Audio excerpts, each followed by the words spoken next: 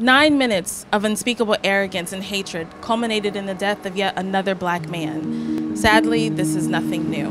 It's very unfair that we're getting the same outcome as we did back in the day in olden days. Images of 1963 eerily mirror our reality that exists today in 2020. The year that was supposed to be highly anticipated for clear visions and strategic goals has made one thing clear for sure, that nothing has changed. I could just be walking down the street and I'm just a target to the police, or I could just be driving, I just get pulled over for no reason. It kind of makes me feel unsafe and uneasy in a way. We have proven to be a resilient people. No president or police officer can tell us differently. My grades in high school were pretty great. I had AP honor roll all 4 years of high school. I was also in IB classes, which were pretty much challenging. They were like college classes in high school, and I pretty much passed all of them, so I feel like I did pretty good. Even through the tears, through the cuts, through the burns, we still love. When I was 5 years old, I always told my dad that I was born to be in front of people.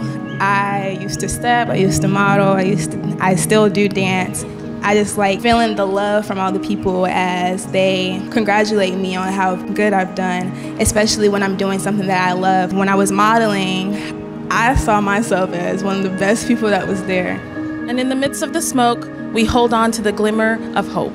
After I graduate college, I want to be able to open up my own dance studio so people like me, my skin color, can have the same opportunities or even more opportunities that we don't have. I feel as a black woman today, it's kind of hard to remind yourself that you are beautiful in the skin tone that you are, especially being a darker skin tone woman. Hope that in the midst of historical events unfolding around them, they can make their own history and create stories of triumph despite it all.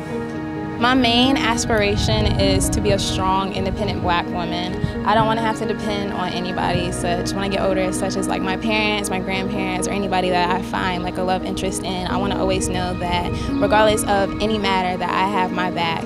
I want people to know my name when I get older. I want them to know like that's Adara for what she does, step, dance, model, anything.